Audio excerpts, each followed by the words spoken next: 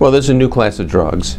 I think most of us consider it to be a targeted therapy, although not perhaps as targeted as EGFR inhibitors, but close. These are agents that inhibit the PARP protein and are fairly specific. And the PARP protein is important because it's involved in single-stranded DNA repair, breaks repair, and if you inhibit the ability for a cell to repair its single-stranded breaks, they become double-stranded breaks, and then double-stranded breaks are lethal and unless repaired, and they get repaired by BRCA1 and 2.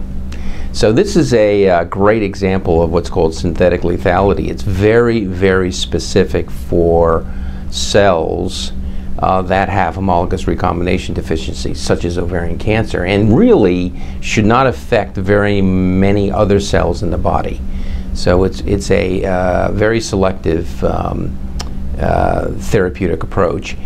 Second, they're oral. These are pills, so it's easy for our patients. And then third, because it does focus on tumor cells and homologous recombination deficiency, we have biomarkers such as sequencing BRCA1 and 2, or panel sequencing, or HRD assays, which can pretty much identify the patients who will benefit the most. So it's got all of the aspects of modern oncology: targeted therapy, good biomarkers, great toxicity profile, and it's a pill.